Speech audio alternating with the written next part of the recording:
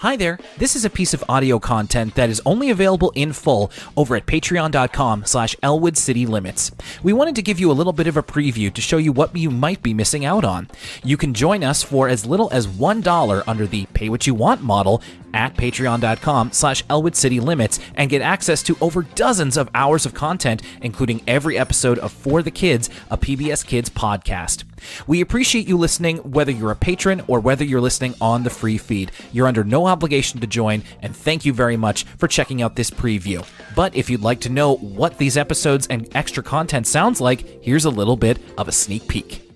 Yeah, it was very unexpected. There were two things that happened. The one was there were many people, well, not many, but there were people who thought, because of the timing, that I must be affiliated with the show in some way, that maybe this was a calculated marketing push, that Finding DW was the vehicle for delivering the message finally to the world. Yes. Which wasn't the case, which was very funny for me and strange for me to sort of be the person receiving all of that. Because, I remember I put out the episode and I just started my Twitter account, and I got like a couple messages like, "Oh my God, how did you get the news? Oh wow, I didn't know this. Like, it's confirmed." Mm-hmm. And it was funny. Like, it was like 3 or 4 tweets in a row very quickly, and it just made me realize, like, like, I wonder if this was like, I guess maybe people didn't know. Like, that's interesting. But I sort of had a funny feeling about it. And it was like the next day I woke up to like the explosion of like people reaching out to me, trying to find out. The news is broken. It's in every news article. And I'm just sitting there in my apartment, like twiddling my thumbs, like just reading like my name in publication after publication of these things, these publications that I respect and that I consume. People messaging me like, "Oh, your name is in the New York Times." Like, that was like insane, you know? I am not a famous person. I'm just a guy in my apartment. And so I'm, doing my the jobs that I do to pay my bills and like trying to hold back tears of just joy and confusion while I'm watching this happen. So it was definitely a weird time.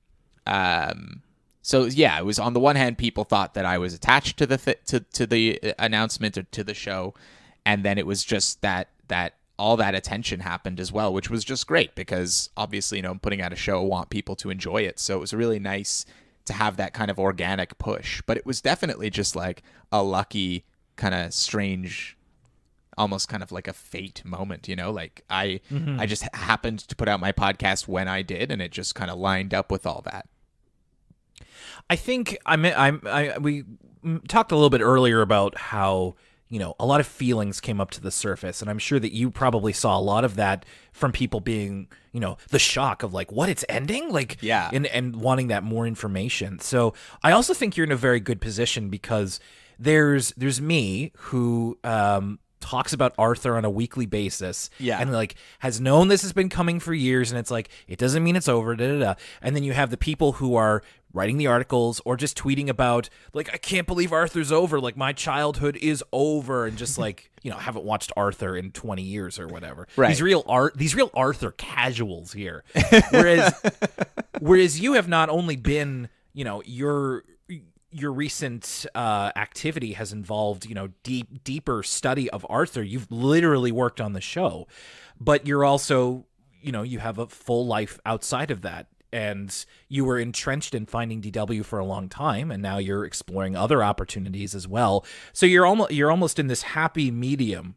And I'm wondering, as people are sharing their thoughts about the end of Arthur, and end of Arthur the TV show, did any feelings kind of come up either as you did that interview or as you've seen people's reactions to the ending of the television show?